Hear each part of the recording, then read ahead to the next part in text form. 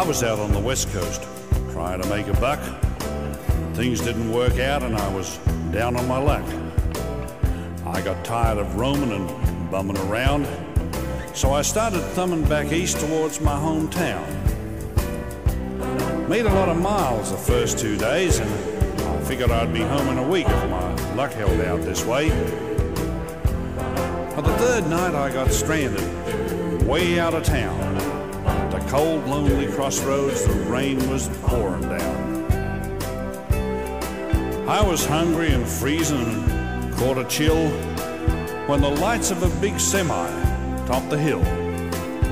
Lord, I was sure glad to hear them air brakes come on as I climbed in the cab where I knew it'd be warm. At the wheel sat a big man. He weighed about 210. He stuck out his hand and he said with a grin, "Big Joe's the name," and I told him mine.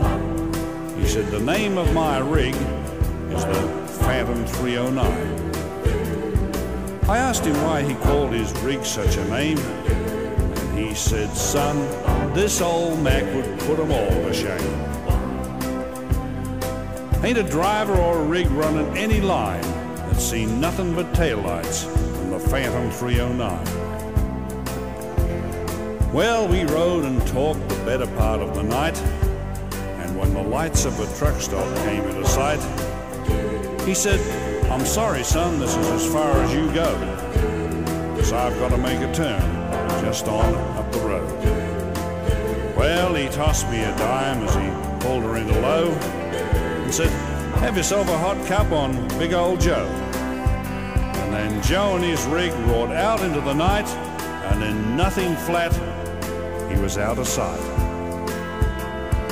Well, I went inside and I ordered me a cup, and I told the waiter that Big Joe was setting me up.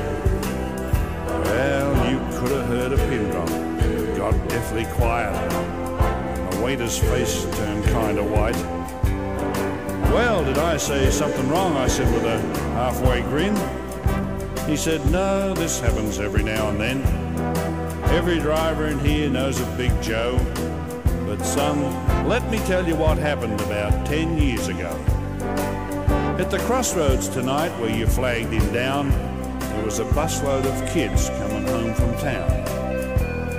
They were right in the middle when Big Joe topped the hill, and it could have been slaughter, but he turned his wheels. Well, Big Joe lost control and went into a skid, and he gave his life to save that bunch of kids.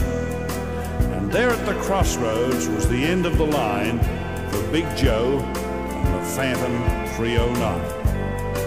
But every now and then some hiker will come by, and like you, Big Joe will give him a ride. Here, have another cup and forget about that dime. You can keep that as a souvenir from Big Joe and the Phantom 309.